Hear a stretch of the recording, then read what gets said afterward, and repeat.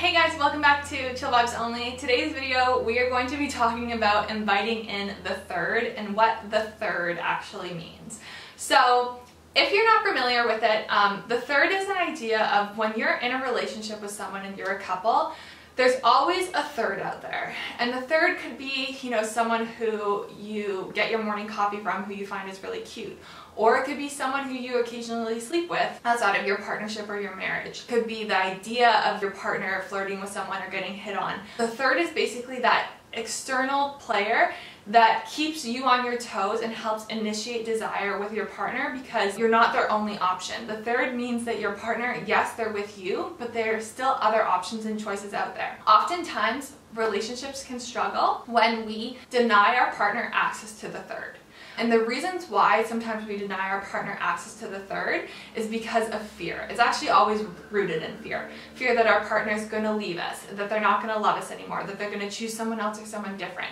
And so we let our anxieties play up so much that we start to deny our partner access to that. So we say, you can't have friends of the opposite sex.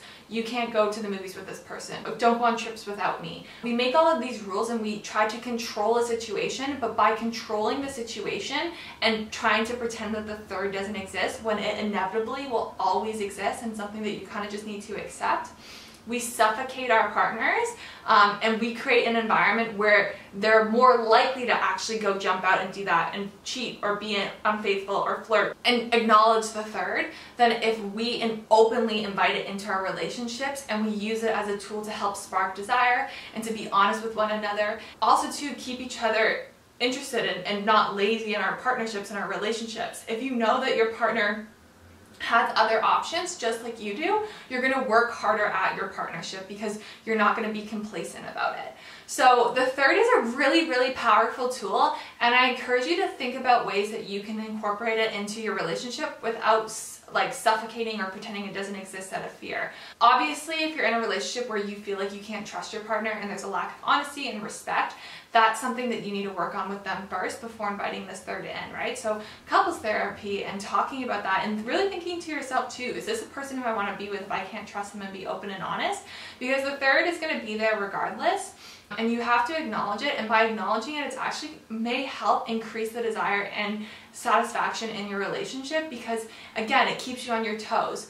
I encourage you to create rules around it, especially if it's something that you are going to be leaving your partnership for. So if it's someone who you might be able to have a sexual experience with or flirt with, making sure that those rules are established within your partnership so you're respectful and trust is always there. But allowing yourself to get playful with this and seeing what it's like to acknowledge this and see how that might help spark desire in your partnership. So as I said, the third is going to be there regardless. Oftentimes we don't acknowledge it out of fear, but I highly recommend you think about ways that you can kind of bring it into your partnership, into your relationship, to keep that spark and desire alive. And if you're someone who has been controlling and trying to cut out those options, acknowledging why you might be wanting to control that narrative, and trying to reestablish trust and honesty with your partner, and let go of some of that control because inevitably that's what leads people, to go off and do things that are hurtful and disrespectful or cheat or leave us is because we're trying to control something that is out of our control.